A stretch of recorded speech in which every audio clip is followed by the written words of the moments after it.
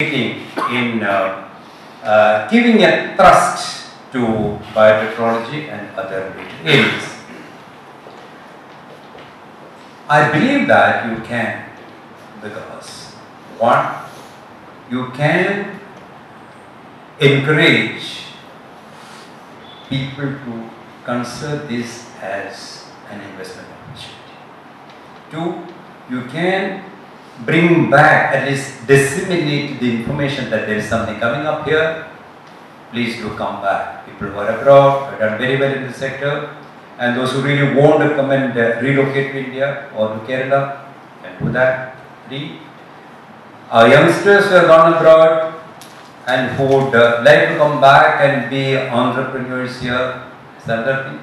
So opportunities are several wherein you can use your mind in giving a push to the sector, life science sector. Well, your President has given quite a vivid picture about biotechnology in India, and also very precisely stated what could be done in it. So it has reduced my labor thing.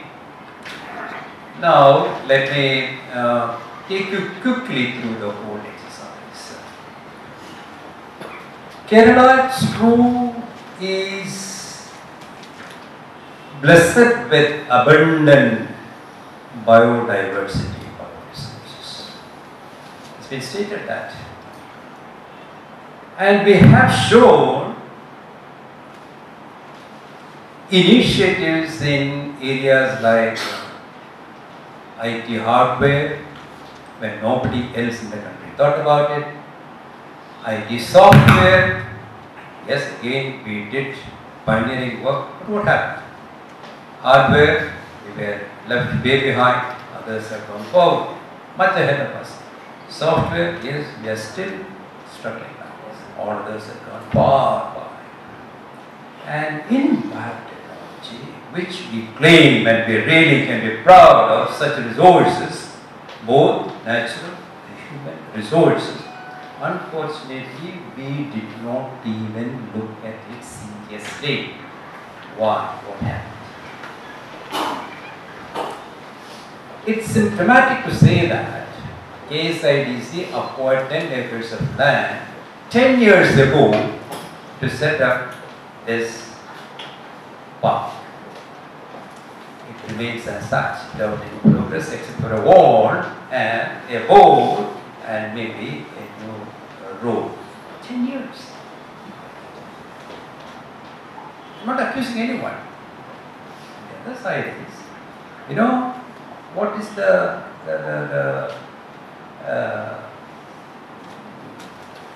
age of our biotechnology policy, Kerala biotechnology policy?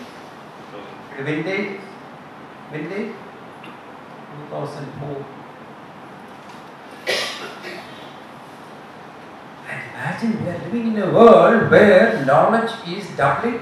Not in good old days it was maybe 10 years or 12 years. Now, every year knowledge is doubling. And it is there, such a dynamic sector like biotechnology is lying far behind in a dormant state. So, in one of my initial meetings with my staff, they asked why it's so. Back came the reply, sir, there was no one to own the project. Yes, that's important. Ownership of the project. So then I thought, well, let me try it with my little command of ability of knowledge. I thought I'd do something to own this project and to drive the whole thing forward. And the credit goes to my staff. They have been very, very proactive. Totally staff.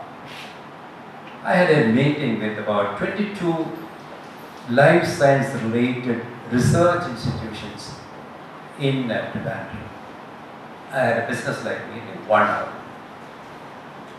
At the end of that meeting, one gentleman, head of an organization, came back and said, sir, it's the first time after coming to Kerala I've had a meeting where there was no difference of opinion. And everybody said, yes, there is something which we can do and we need to do, we ought to do. It's a good sign. Let us strive. This is the background of it. Okay. Now, initially, let's discuss about quickly the static part of it. Then,